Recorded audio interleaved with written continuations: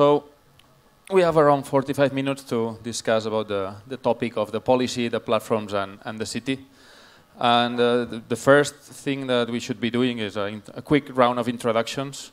So if you can just briefly introduce who you are and what is your work. And also I would ask what collaborative platform, whatever you consider collaborative platform, have you used and you want to highlight of the last, let's say, 6 months or something like that? So I can start by Benedetta. Okay, thank you very much. Good evening. I am Benedetta Brighenti and I am an engineer. But I am here because I am not only an engineer, but I am also a politician. I am a member of the Committee of the Regions in Brussels, so an institutional, an European institution. And I am here to talk with you about this important phenomenon and how to find the right solution for do the right law.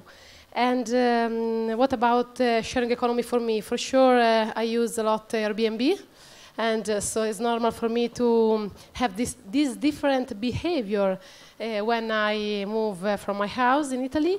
And but I try also to use this new way also when I move myself. So I used a lot Uber, for example.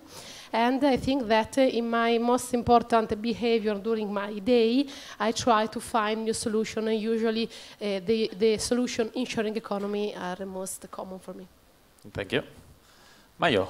Hello, I am Mayo Fuster. I am advisor of Barcelona City Council of Collaborative Economy Policies. I am responsible of BarCola, which is Barcelona Colabora. It's the group who lead the action of the City Council of in Collaborative Economy. I am also director of a research group in called Demons on Commons Production at the Open University of Catalonia. I am faculty affiliated also at the Berman Center, Harvard. But I am a very proud mother, an experimental mother into bringing collaborative values to my child. And do you use some collaborative platform with your kids already? Yes. One is I really use a platform which help exchange toys. So you bring a box of full of toys, and then you receive every 2 months a renewable box of toys. That's something I use.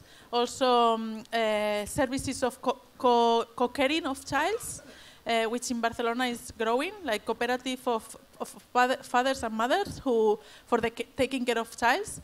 Something I also use is the services of a cooperative is called Comunias.es, which is a cooperative for the management of the properties. So property managers in the old-fashioned tend to not be very like solving some of the elements of the buildings, but not helping the neighbors to cooperate between them and exchange. So this is a new way of managers of property. And the last one is Wikipedia.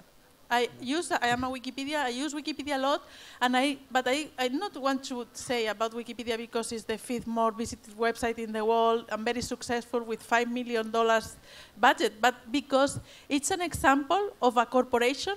Because Wikipedia was a corporation. It was actually a porn content corporation that decided, in order to succeed, to become a social enterprise.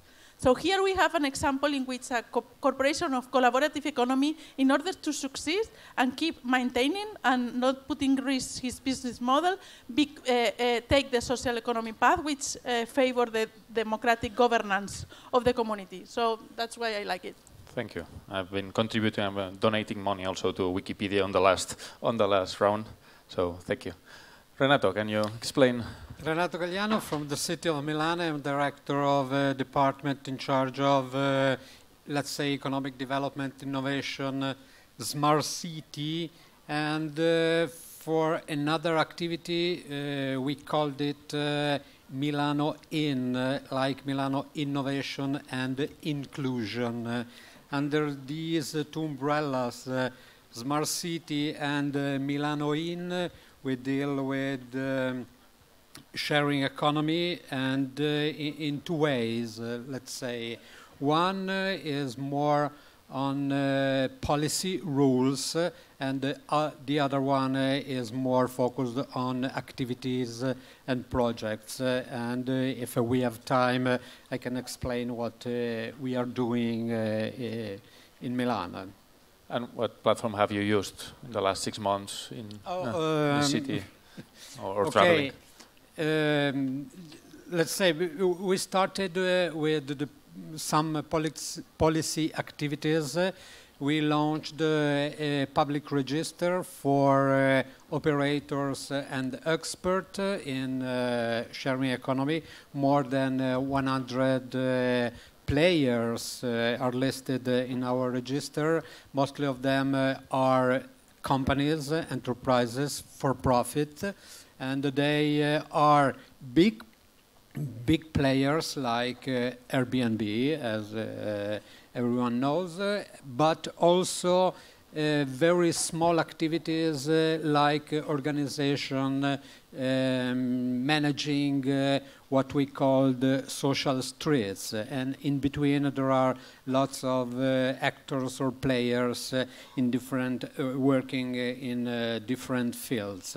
Then we have a specific place for them. We launched 2 public calls in order to finance startups in the sharing economy field. Thank you. We'll talk more about the details of what you're doing in Milan later on. Patrick, your company has been named already almost by everybody. So I've never used Airbnb. What is this thing? I'm Patrick Robinson. I head the public policy team for Airbnb.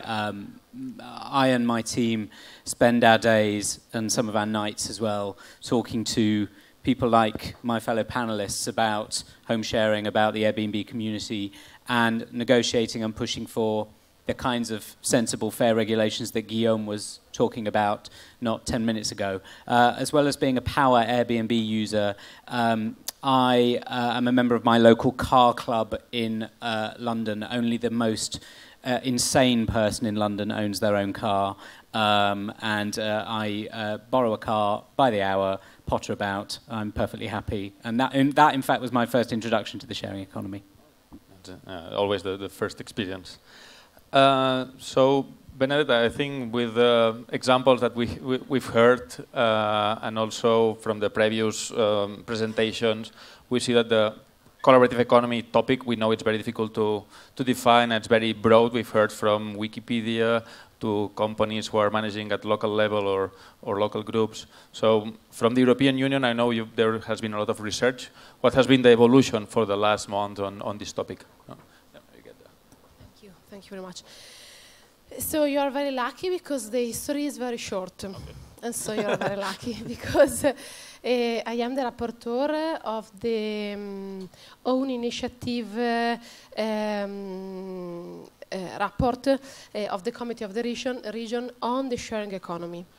Is an opinion important, but is our own opinion. And the meaning of this is that there wasn't no one rule or no one institutional documents about this topic. And this is fundamental because I closed my work in December, so 6 months ago. And so it's very important knows that in the European institution, the first institutional document is the document of the Committee of the Regions, the document that the local government, in which the local government try to explain what we think about this kind of topic. And I think it's important because you know now that the first document comes from the base, the cities. And this is fundamental for me because from the European level, from the Commission level, it's very difficult to understand this phenomenon. And I want to also to tell you a nice moment because 1 year ago, when the committee decided to write this kind of opinion, very dangerous from a political point of view, very dangerous, they started to choose the rapporteur, the people who have the responsibility to write this kind of document. And they chosen me. very strange choice because I am young, I am Italian, I am a girl, a strange mix. But they told me that I could be the right person because I am young. And so I can understand what in our life is the meaning of the sharing economy, because our life completely changed with this kind of phenomenon. And I think it was a very great choice, because I can understand directly on my skin, and so for me it's important. Now, from a European point of view, we have something inside the digital single market from the European Commission and the European Parliament, and I want only to read you some very easy, and you are for the second time lucky because it's very short. The point of the official point of view of the single digital market, because I think it's important you understand directly the situation. They tell us that is a greater choice and lower prices for consumers, growth opportunity for innovative startups and existing European companies. Sharing economy increases employment and benefit employees and allows resources to be used more efficiently, thereby increasing productivity and sustainability. This kind of concepts are also in the Committee of the Region opinion. And so you can understand that from a political point of view, we have a very important and good opinion of the sharing economy. But I wanted to explain, so in this directly way, the point of view of the Commission, because I want to underline you that you can always find commercial and consumer aspects, but you don't find non-commercial and common-based approach. In our document, we try to underline these things because it's fundamental, it's very important.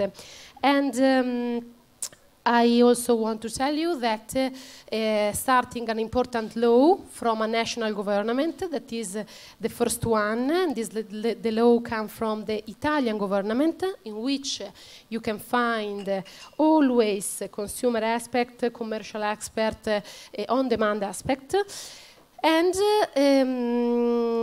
there was another one. There was another one point that also the council, the most important institutional level, the council with the premier or the minister or the minister of the European government, had an important meeting at the end of January, in which the Dutch presidency analyzed and underlined that the sharing economy is something absolutely alive, real, important for our life, and that we must, as soon as possible, try to exchange our point of view, our experiment, and this is very important because the council is the most important. So it's a very, come si dice, una storia giovane, it's very young history, because I tell you something happened in the last 6 months, but it's something I think very important because all the levels start to do something. Okay, no, it's, thank you for the overview, because it's always very complex to understand what Europe is doing. I mean, for me. So thank you for trying to summarize it. And Renato, from this European vision, how do you arrive to the city level, the practicality? Now you start explaining, we've seen in the matrix from the Duncan presentation before that not everything are companies. We've seen from the comments from Benedetta that the more commons-oriented and non-commercial activities are left out. Maybe at the European Commission you can do that, but at city level you cannot do that. You have like international companies operating in your city. You have local startups that maybe are trying to grow. You have cooperatives and social companies, and you have groups of individuals that through a Facebook group or a WhatsApp group they are sharing something. How have you been dealing with all this diversity in Milan? No? You explained you created a committee of experts. Yes. First of all, we launched this idea of having a public register of operators or players divided in two sessions. One is the operators and the other the experts. There are lots of people working also in the field of as experts. I mean, people from the academia, experts for training, for consultancy, and so on. And then you have players doing something real, doing activities or services in which you can find big multinational companies and small companies, SMEs, startups, citizens starting new activities. So it's very difficult to manage in the same way with all of them because also it changed the focus. I mean, a big multinational platform has the target of improving its market. So we have to deal with them mostly negotiating something, which could be activities in favor of the community or of specific communities. Like with Airbnb, we signed an agreement. We recognized Airbnb as one of the major players and is also linked to the fiscal aspects for the tourism and so on. But with Airbnb, we were able to sign this agreement in order to launch social activities. For instance, the first project we have launched with them is a project in favor of relatives or family coming to Milan because they have a person in an hospital. So they have to spend days in Milan. And with the host community of Airbnb, we reached the disagreement. The host cut 50% of the price, and the other 50% is paid by the platform, by Airbnb. So the city is able to provide a free of charge service, an accommodation service for this group of people, which is very important. Another aspect that we are starting with Airbnb is some training courses for the digital divide, specifically in some areas, older people and so on. So with big company, you have to deal in two ways, the rules and negotiating something in favor of the city. In the other cases, the role of the city has to be completely different. The city has to push, to help, to accompany these new activities, providing some facilities. And these facilities could be economic facilities, but not only economic. We can also help them in order to build local communities, providing spaces, providing, giving to them some advertising or spreading the knowledge, the news that they exist and which are the services provided by these players. Another target are startups. Startups need, as in this field, as all the startups need different things. Probably some help in the phase of the business planning, some financial helps, places like incubator, accelerator, specialized in this field. And we have right now 8 incubator accelerators providing services to all of them. So there is a mix of activities. Thank you. It was a very complete and educational answer, at least for me. I hope also for the audience, because it helps to frame things. Patrick, a difficult one for you. No, I follow the public policy blog that Airbnb has. I get all the articles, and you're publishing a lot of reports on the economic impact, positive in many of the cities and neighborhoods. But on the other hand, I also follow the news, and we see a lot of demonstrations for people complaining for some of the activities of Airbnb in different regions of different cities and so on. So there is this paradigm on where development becomes potentially, I know the word is complicated, gentrification. So and how can we find how can we make a difference between the two of them, because it's always complicated. So maybe you have a hint on that.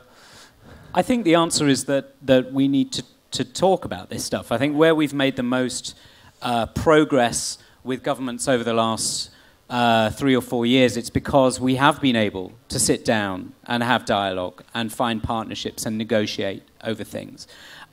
These are really, really complex issues, and I think data is without doubt becoming, the new battleground for companies like ours and cities.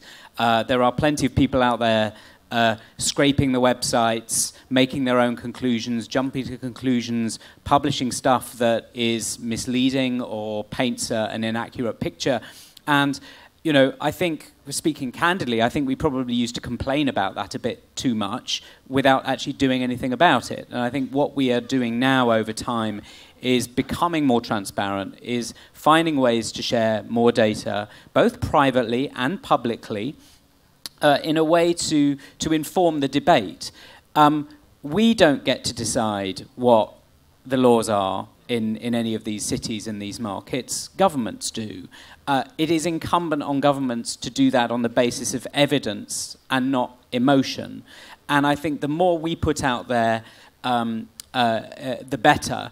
But crucially, the more research that gets commissioned independently that looks at difficult issues like housing affordability and gentrification, that is independent and is informed by the facts rather than emotions, we will be better off doing it. I mean, it staggers me that there is so much debate about the impact of short-term rentals, not just Airbnb, short-term rentals generally, on housing affordability, but there is so little evidence and so little research about that as a factor versus everything else that we know is going on in our busy cities. Cities not building enough affordable housing for their people. Cities that are becoming magnets for migration, both internal migration within countries, but also international migration too. The aging population and what the dynamic is between people who are living longer and the availability of properties. These are all hugely important things. And we could certainly be publishing tons of stuff on that, and we have done in places like San Francisco and Berlin, but it seems so much better if the governments and the elected officials who are supposed to be representing the interests of their citizens are also doing that. We try really hard not to have a confrontational attitude with governments. Unfortunately, you happen to live in Barcelona. That is without doubt the most difficult conversation we're having anywhere in Europe right now. Okay, so we jumped to Barcelona. So, Mayo, can you explain? Yeah, because we've heard from Patrick and other people that Barcelona is a controversial place for the collaborative economy. Although OuiShare is very active there, we are trying also with BarCola, helping on that. So maybe you can explain what is special. We have a new government since almost 1 year now.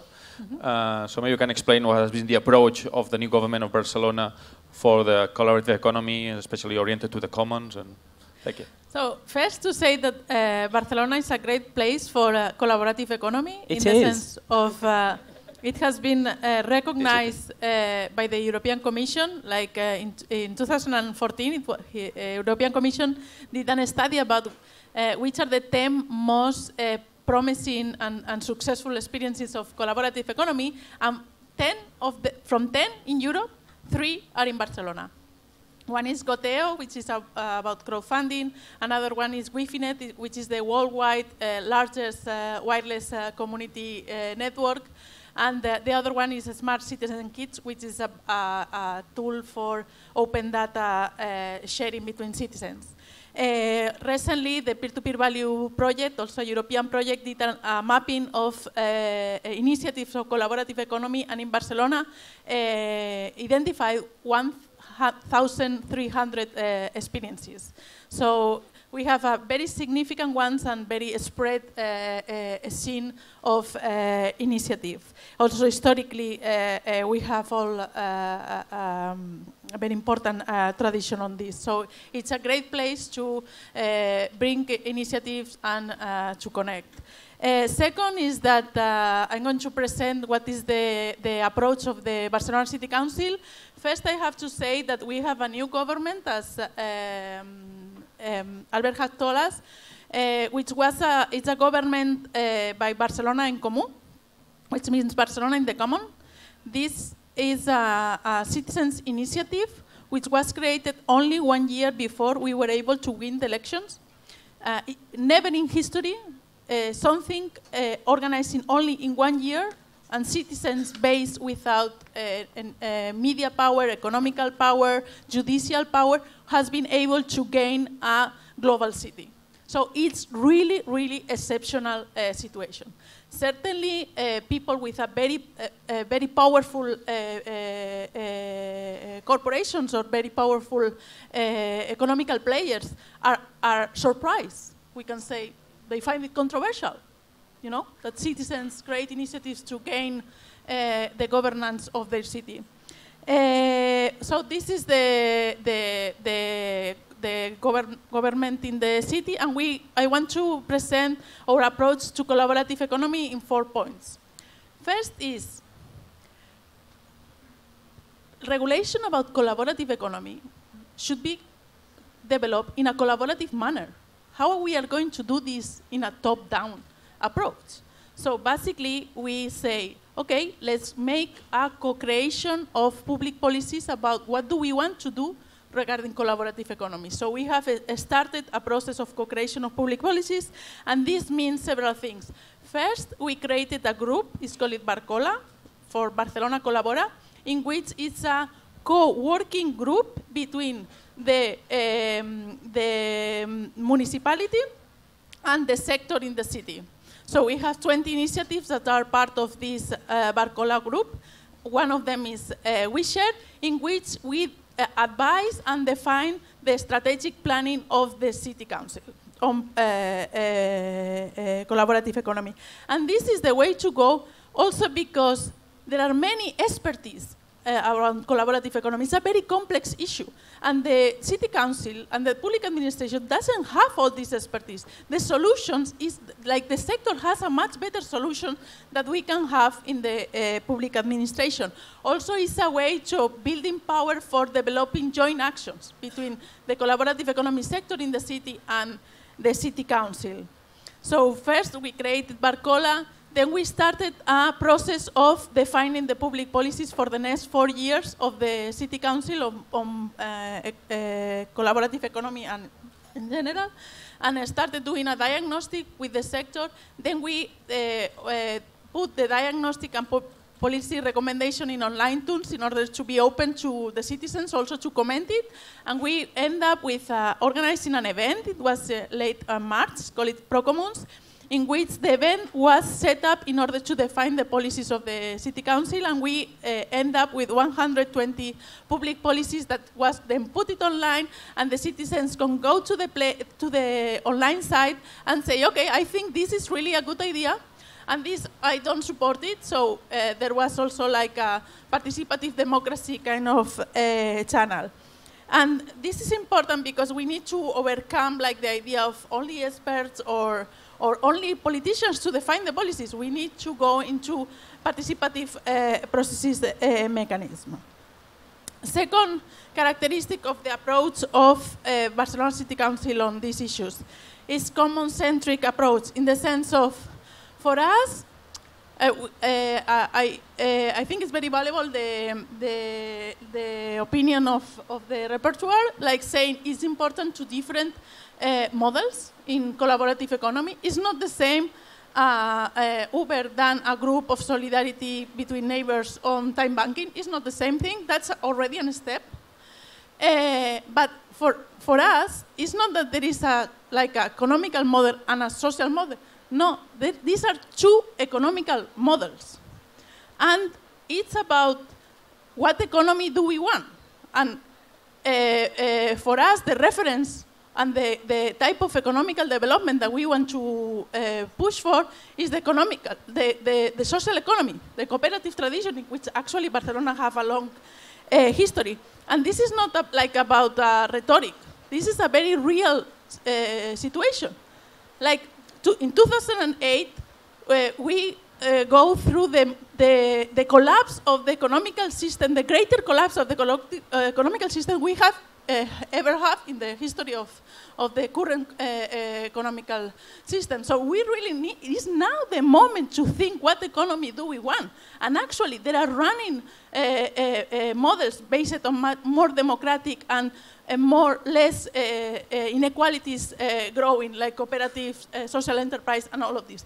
Let's go into that direction. Let's also think how big corporations can go into corp democratization. And there are big corporations that are already thinking in those terms. And so for the Barcelona City Council, the reference is how from the City Council we can push and promote a commons-oriented social economy corporate model. The third characteristic is that we think into a commons public partnership in the sense of we want to overcome the model of a stakeholder that was defined for the internet governance. In the internet governance, the model was public, private, and civil society. We think this has bring the corporativization and the domination of big players in the internet. So now we think it's important that economical interest does not define the political on this matter. So we make this partnership public, commons. And the fourth element is that we are experimenting how to organize the public services. But the idea is not now, after the several decades of privatization of public policies, just that we arrive to government, want to define public services and promote them, and we just centralize everything. It's not about re-centralization of the public services, but it's about, through the actors of the collaborative economy, move from the privatization of public services to the commonification of public services involving collaborative economy initiatives and activating the citizens, producers into the development of the public services, but without entering into privatization manners. Thank you. Good summary. I recommend to go to the website www.procomuns.net, where you can find a detailed policy of what Mayo was explaining, which, as you see, it's I think a very advanced approach what the Barcelona city is taking, and sometimes it's difficult also to understand for a lot of people. So linking a little bit with that, and now we have like 8 minutes left for a few groupal questions. I would like to have debate now at the end. And one of the examples, and here in OuiShare we always talk about platform cooperativism, open source, commons. We've heard about this, maybe it's familiar for the audience, the concept of MuniBNB, the municipal BNB. Maybe the cities or the regions could develop an open source software like WordPress that cities could install, like download the MuniBNB for my city and operate it. So far, maybe we've been talking about that for 2 years, never happened. Why? What's the problem for this thing to happen? Because I don't know if from a BNB experience, you know how complex it is to run an operation like Airbnb. I mean, these are not difficult. I mean, sorry, these are not easy businesses to run. These are not easy platforms to operate. And I think the other thing is about a mindset. I think we're seeing across Europe there are a number of cities that are thinking very differently about the way they deliver public services, the way that they interact with citizens. They are more citizen-centric. But actually, in my experience, it tends to be pockets within city councils. It tends to be champions who find it hard to get traction with other colleagues, or find it hard to find the money, or find it difficult to get through to the right people. And therefore, the great idea is there, but it sort of fizzles out because the city is not necessarily behind it wholeheartedly. I mean, I think the other issue is that we talk about cities a lot. Cities sit within regions, the regions sit within countries, the country sits within the European Union over here. And the level of complexity in figuring out what is feasible and not feasible at all of those levels is really difficult. It's difficult as a private actor. It's very bewildering if you're an NGO or somebody who is a very small-scale startup. I mean, for all the great work that is going on in certain pockets of Barcelona City Council, the Catalonian government thinks very different things about some of these collaborative models. And unfortunately for some of us, it's not the City Council that decides the laws that these business models exist within. So if cities are going to be pushing certain business models or introducing their own versions of Airbnb or their own versions of LiftShare or their own versions of all of these, there needs to be some joined up government elsewhere where if food banking is becoming a very important part of a city's municipal structure, that the regional government or the national government isn't prohibiting that on health and safety grounds, for example. So there needs to be quite a systemic look at this stuff. I think that may be one of the reasons why it's not flown. As you said, it's a very complex topic, so any other reactions also from the committee? I think it's a matter of time. Okay. Yeah, we have been in 1 year, and this is actually one of the proposals which emerged from the Procomun's public recommendations to actually promote money Airbnb, but actually it's not think in terms of the city council to be the provider of the platform, but to build like a public investment with citizens management of the resource. And next week there is a meeting in Amsterdam about initiatives in this direction. So I think it's getting track. I don't think it's only a matter of time. It's also a matter of, 10 years ago we were talking about sustainable development, and one of the pillars was the institutional sustainability, which means having the same approach at the different institutional levels. When you talk about social eating and you enter in the houses, private houses, some of the rules of the eating of the restaurants comes from the European legislation. So you have to enter in the different competences of the different institutional levels in order to have a sustainable way of approaching a new paradigm, because the sharing economy is a new economic paradigm. So we have to list all of them. And any specific ideas on how to do that, how to cooperate? We've seen already just in a relatively small panel, very different approaches, very different opinions, but I think the sharing economy or collaborative economy is there. How could cities cooperate, maybe through the committee or maybe through other means? And I'm not sure if it's the cities that need to cooperate, or we need to cooperate sharing the solutions directly, and the cities and the citizens will manage like a GitHub of sharing economy or collaborative economy solutions that we can download to our cities. I don't know. Yep. How can we? What are your ideas on this orchestration? Okay. No, I want only first of all to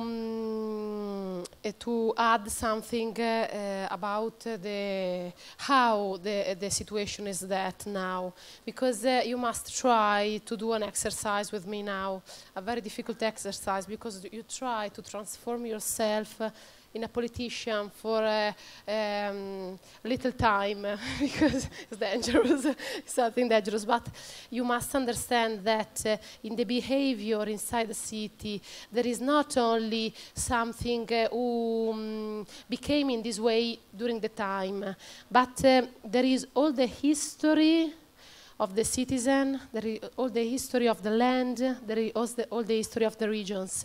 And so it's very difficult from a political point of view.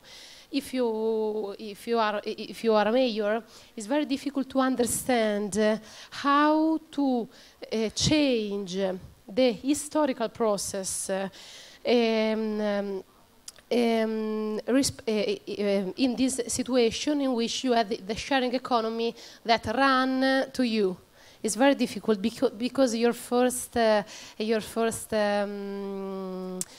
goal is to respect and protect the citizen. So it's very difficult, and we need time because we are politicians. Usually we make some mistake, and so we must understand. We must try to respect all the level, and but for the citizen and for the future, because in the future you will find the story. Continues the story, and so it's important to don't mistake about this kind of change of our internal structure. And I think I am agree with Mayo for sure, because we are changing maybe lentamente. Slowly, very slowly, but we are changing because in Italy we have a lot of good exercise and experience, and for sure we must now work a lot in a very real talk. In the different level, because I was with the president of my region, Emilia Romagna, in Italy, 1 month ago, and I was talking with him, and I was saying. Stefano, but we must absolutely speak about sharing economy. You must, with your council, build a law about sharing economy. And Stefano Bonaccini, the president of the Emilia-Romagna, answered me, but we are the collaboration, because Emilia-Romagna is the land of cooperativism. And so he didn't understand at the first time what I am meaning, because it's difficult for him to translate. And so I think this time is very important, because the politician must analyze in the right way everything. And I think that we are in a very important moment, because you know that in last 6 months we are changing our point of view, and now I am very proud because the next week in Brussels there is a meeting inside the Committee of the Regions, in which the committee understand that it is important to speak together. So we invited the most important city in Europe. I will be in Brussels with Mayo and also with Renato. I'm sorry, but with no Airbnb, but not invited. Yeah, not invited because only cities. I'll gate crash it. I'll gate crash it. Only cities. And we want to start at the start point in which we want to, from an institutional point of view, exchange our experience. Yeah, that's a good step on the... we run out of time. Actually, we are over our time. There were some questions left. We will follow up with some of the speakers in the Maif terrace, if it's not raining there. So we'll check it out. Thank you very much. I think it was a rich debate. Thank you for your contributions. Please, a big applause to the panel. Thank you.